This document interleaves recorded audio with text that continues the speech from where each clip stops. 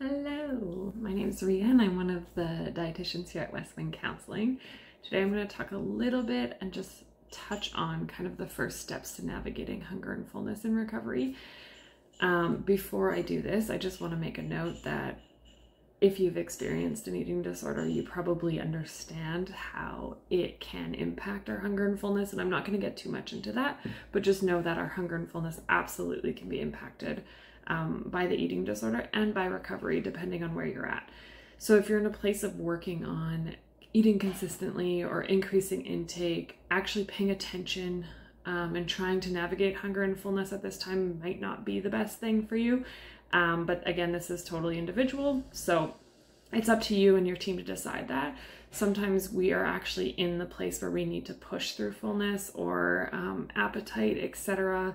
if it has been impacted by the eating disorder, especially if we're working on getting enough consistently. So again, this might not be the best thing for everybody.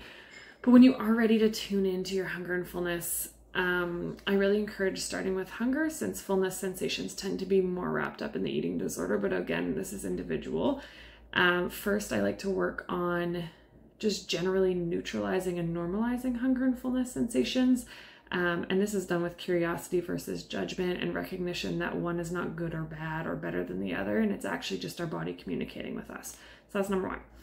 Number two, I like to discuss how actually sometimes we need to override our sensations. So an example of this is maybe I'm not hungry for breakfast, let's say, but I know I'm going to work. I might need to override that sensation and say, you know what, I actually still need to eat breakfast at my regular time because I won't have time to eat once I get to work, and I want to make sure I get breakfast in. So that might be a time I'm overriding or using my brain, my knowledge, to make sure that I'm getting nourished and fed.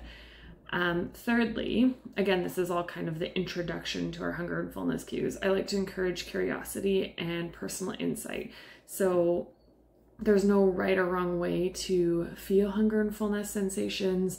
Personal insight actually may include journaling or having a bit of a hunger fullness sensation log, maybe noting what the sensation feels like, maybe how hungry, like I'm very hungry or just a little bit hungry, or I think I'm hungry, how we know that, what our signs of that are. Is it a stomach feeling? Is it a body feeling? Is it a craving for foods? Is it a thought about food? And if there's any emotion or thoughts attached to those sensations that we're experiencing. So again, that is kind of like the start. So we want to normalize, neutralize hunger and fullness sensations. We want to discuss that sometimes we have to override those. It's not just always listening to our hunger and fullness. And thirdly, it's getting to know our personal experience with these sensations. Then we can actually get into the nitty-gritty of understanding your personal hunger and fullness and take it from there and learn more. But that's it. Again, that's just the first steps to navigating hunger and fullness in recovery.